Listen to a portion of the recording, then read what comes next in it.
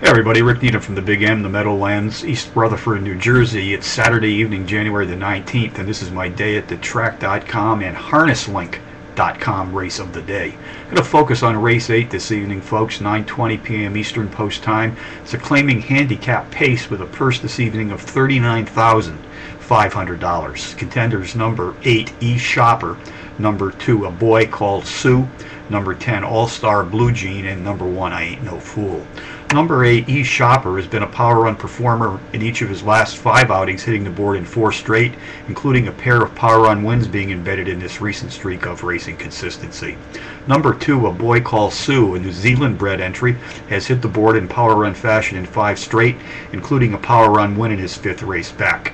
Driver Cat Monzi and trainer Carl Cito Jr. sent him to the rolling gate tonight. They have hit the board with 58% of their entries harnessed as a team to date.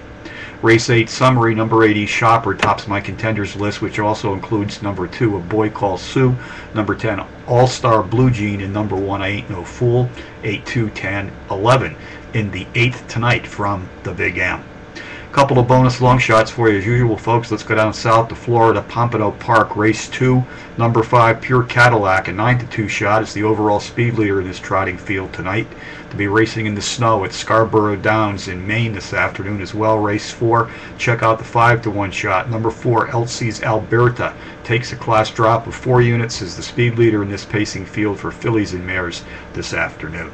So from the Meadowlands in New Jersey on a Saturday evening, Rick Needham for the Equibase Winner Circle YouTube and our friends at dayatthetrack.com and harnesslink.com, reminding you to please bet with your head, not over it.